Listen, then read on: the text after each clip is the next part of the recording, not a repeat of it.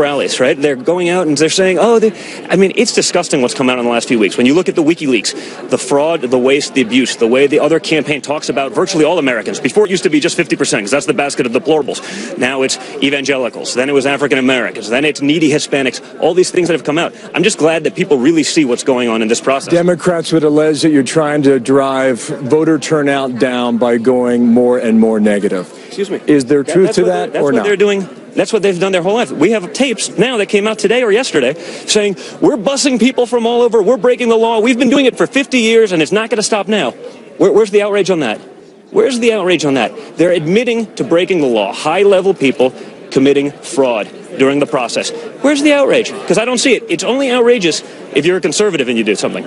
I know you believe your father won tonight, yes, and I know you believe this was better than debate number 1 24 days ago. What did you specifically tell him to change about his performance tonight? You know, I didn't tell him to change anything. You know what? He hasn't spent his whole life to be up on a debate stage like a career politician.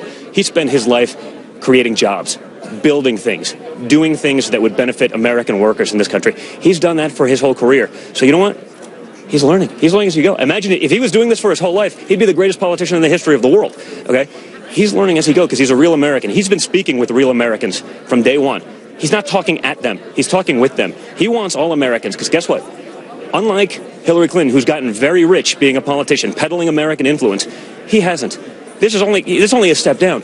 But he wants to make sure that all Americans, all ethnicities and backgrounds, have the same opportunities to do what he's been able to do, to start a great family, start a great business. 20 days ago, Donald Trump Jr., thank you for your time. Sir. You bet. Good to see you. Megan.